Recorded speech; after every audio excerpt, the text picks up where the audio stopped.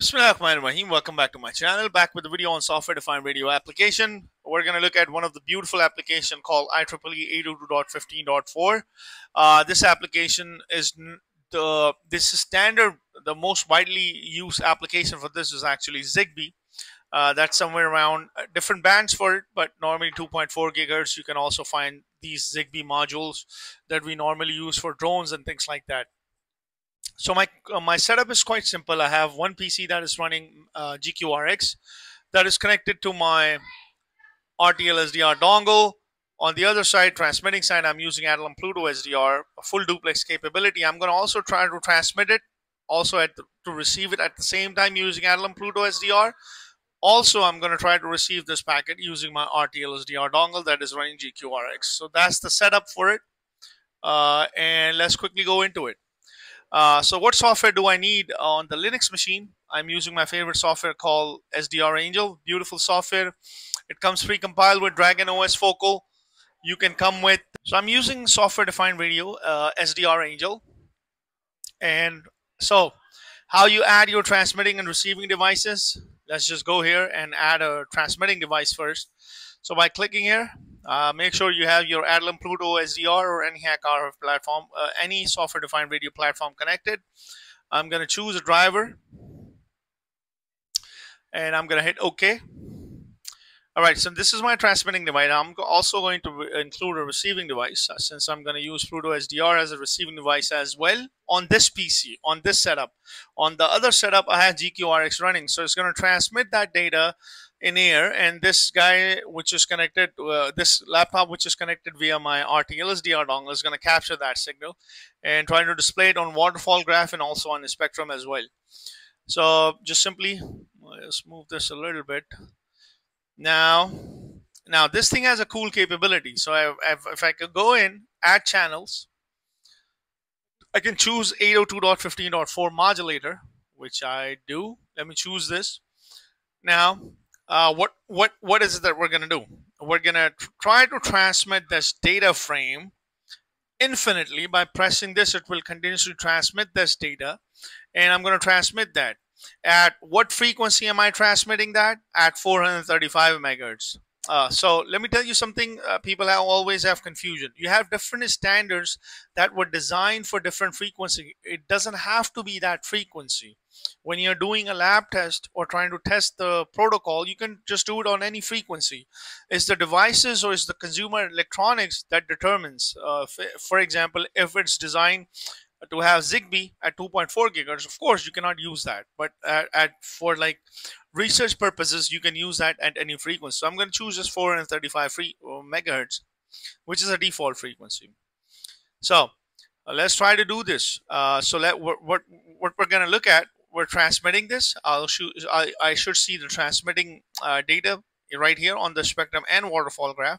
At the same time, I'm receiving it using my PlutoSDR, so I should also see this here as well. And I also should see something on my GQRX as well. So let's try to transmit this. So let me just do it infinite. Try to transmit this. As soon as I start transmitting it, you see a spike here, and you're not noticing much because the data is coming in a form of a burst. I'm also going to start my receiver as well, which is right here. So you can see these bursts coming in. This is actually the data. Let me just move this around here and move this over on this side, or just move this over on this side. Move everything right here at this side. So you can see a clearer picture.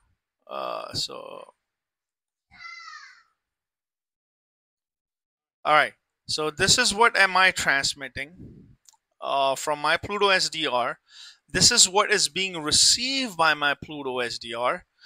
This is what I'm transmitting. This is the data frame that I'm transmitting from this. So this is showing the transmitting part. This is what is being received by my PlutoSDR because I'm using the full duplex capability.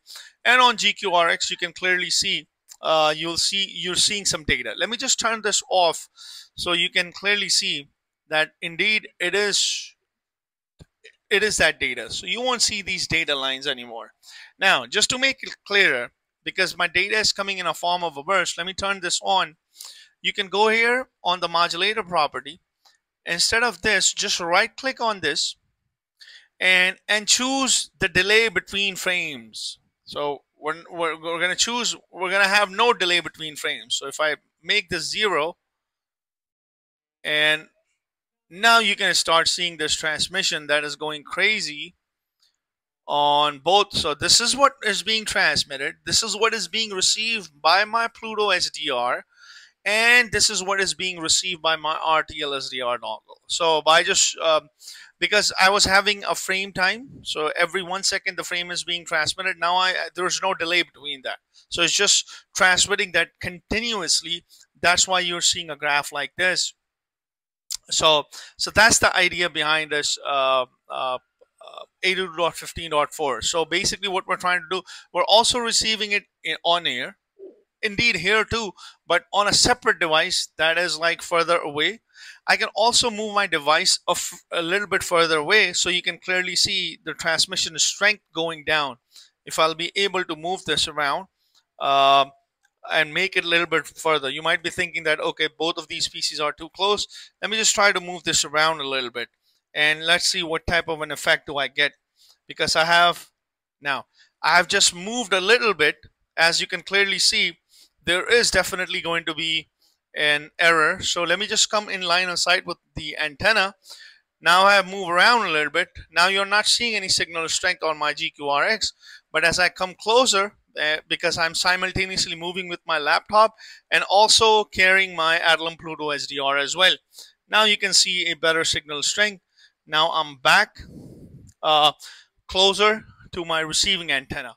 So that's the beauty, that's the idea behind these this tutorial.